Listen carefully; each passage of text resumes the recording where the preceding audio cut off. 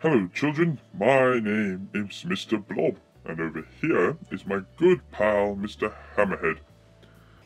Yes, I'm only called Mr. Hammerhead because apparently my head looks like a hammer. It does. Yes, doesn't mean you need to call me Mr. Hammerhead, does it? Do you have another name? No. Shall we get on? Okay then.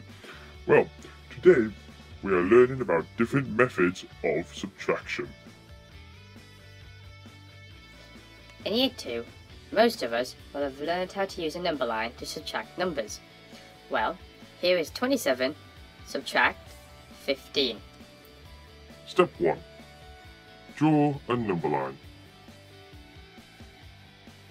Step 2. Place the largest number, 27, on the right of the number line. Step 3. Partition 15 into tens and units. So we have 1 10 and 5 units. Step 4. We need to take away the 5 units first from 27. So if we count back 1, 2, 3, 4, 5, we land on 22. Step 5. Now we take away the 1 10 that we have. So if we take away 10 from 22, we land on 12. So the answer to 27 take away 15 is 12.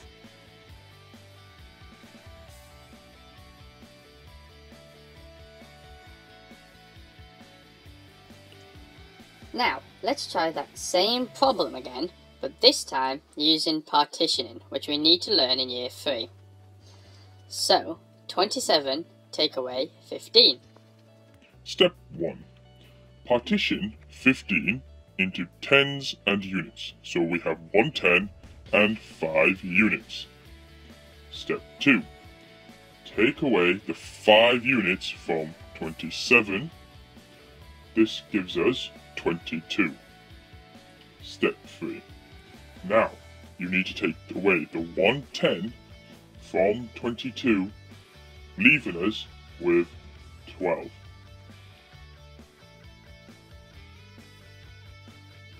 So, the answer to 27 take away 15 is 12.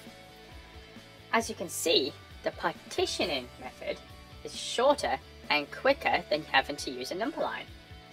We must attempt to learn this method in Year 3 because later it will help us to be able to use column subtraction. Now it's your turn. So, what do the children have to do here, Mr. Hammerhead? Ugh, really need a new name. Okay, so you have to choose one of the questions to do from below. Now, please make sure you choose one which you think is going to be challenging for you.